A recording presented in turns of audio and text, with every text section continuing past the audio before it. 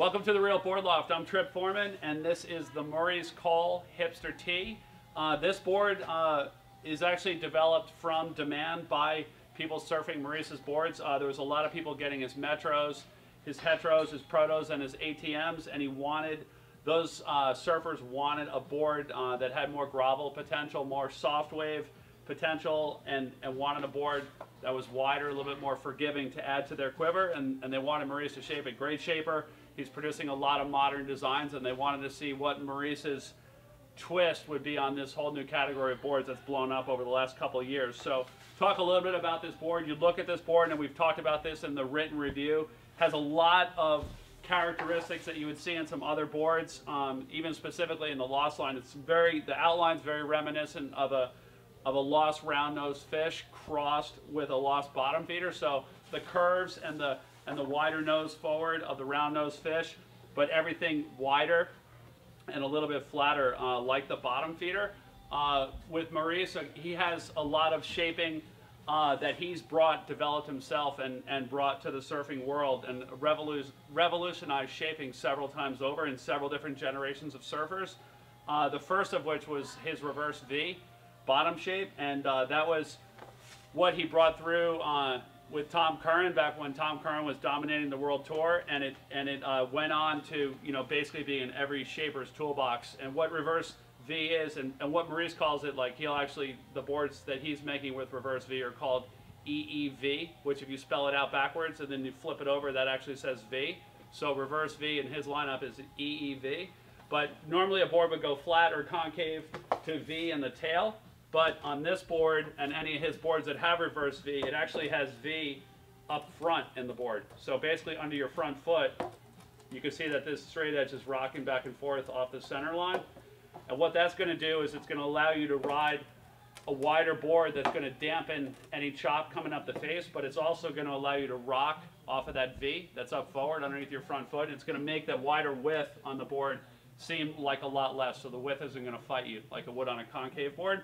When you go to the back of this board, basically under your back foot, it's got a single concave. And so on his Metros and the Heteros, he's riding a radically deep concave. It's not anywhere as near as deep as on those boards, but it is a substantial single that runs underneath your back foot and out through the fins. And so what the combination of this bottom shape does for you is it neutralizes the width, makes the board really easy to go rail to rail up forward.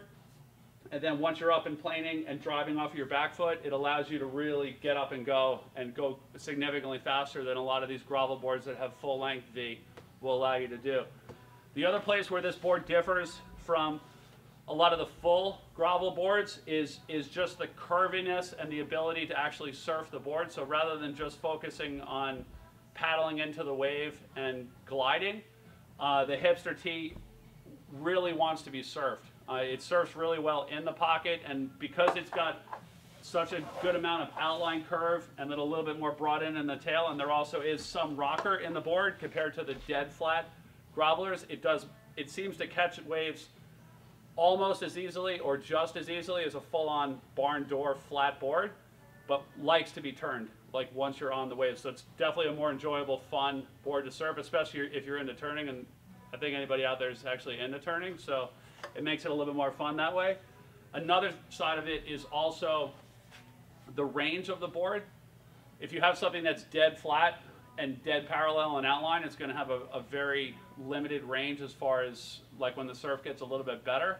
This board, you can still go out and take it out on a knee to thigh high, knee to waist high day. It's going to work great.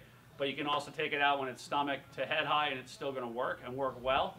And that's because of the curve in the outline, and the curve in the rocker is still going to fit into the wave. One of the things when looking at this board was the fin setup and also the tail. You can see that the tail's definitely wide, but it's not as wide as a lot of the super grovelers, which would kind of be out here. And so right off the bat, we thought that this board would work well both as a tri and a quad, just because the dimensions in the tail aren't super radical. I wrote it first as a quad and fooled around with different quad sets. It definitely likes a quad that's got a obviously bigger front and smaller back, but if you start riding some of the quads where they're closer to being equal in size, it's going to make the board feel stiff. And so that kind of goes with its fishy outline. Anything that's fishy, you want to have definitely bigger fronts proportionally than the back, so you want to run like a medium or a smaller size trailer on it, that's going to loosen up the tail off the top.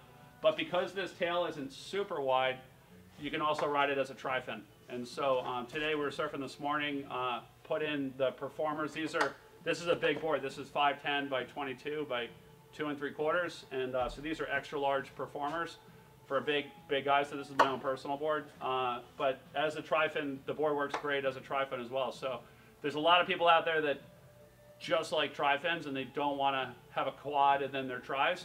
So this is a good board to look at if you're looking for something with good grovel, like soft wave potential, and you want the thing to be tri-compatible, because all these other boards are coming out and they're just basically quad only, otherwise the tail's just too wide for a tri. This board does work as a tri-fin.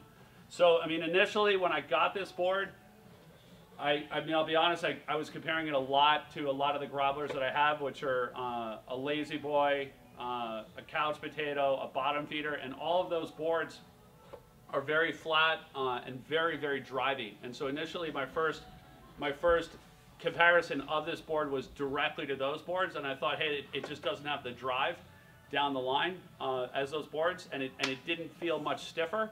I mean, it didn't feel much looser than those boards.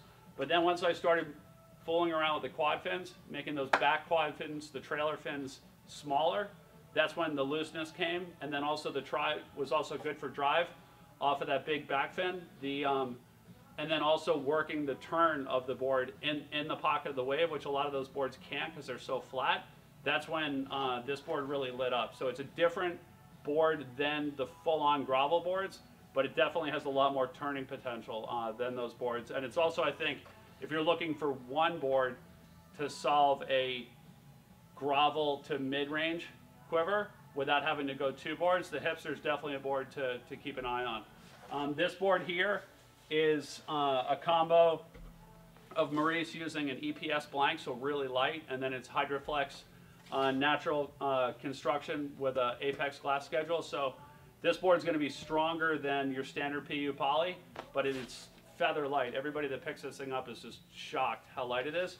Also, the Hipster is available in standard PU poly. If that's what you're used to riding, that's going to be the less expensive construction. It's going to give you a really familiar feel on the water. So definitely a board to check out if you're looking at re-upping some of your boards in the softer wave, or even, you know, hollow waves up to about head high.